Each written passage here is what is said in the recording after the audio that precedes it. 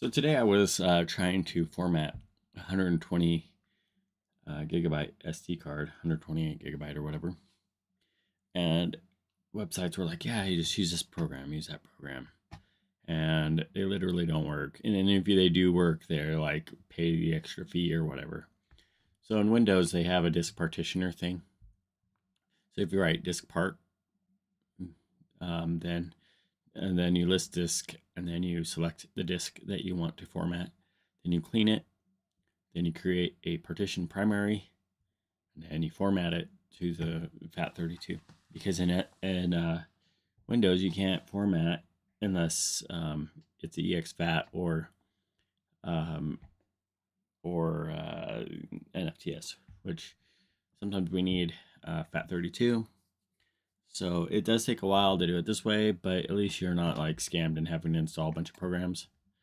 So these are the steps that you use, and I'll put this into the description so that you guys can follow along with that. But yeah, I installed like a bunch of programs. Let me go. So here you go. Here's some of the scam ones. Okay. SD card formatter. That one actually is okay. But it doesn't let you format it in whatever. GUI format doesn't work at all. Samsung is just for hard drives. USB format tool doesn't work.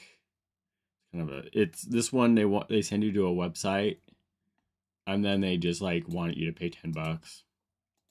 And that's it. Those are just terrible. So yeah, I'm just trying to set up my Dreamcast stuff right now, and getting it ready for a GDEMU.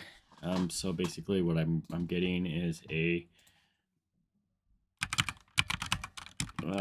getting this one right here. It's a clone version, I guess, but yeah, I'm getting this for my Dreamcast, and so I needed a SD card that would actually be formatted correctly. So I need it, 5.2.5. Yeah, I paid a little bit more just to get this newer version because Thomas Wave works on it, and I just wanted to make sure that I didn't have any issues. Why pay $40 when you can just go get a good version, So that's what I did. So that's what I'm doing, and that's why I need the SD card. So I'm just sitting here waiting for it to end. Hopefully this is helpful to somebody, because we definitely needed better instructions. And you guys have a great day. Thanks for watching.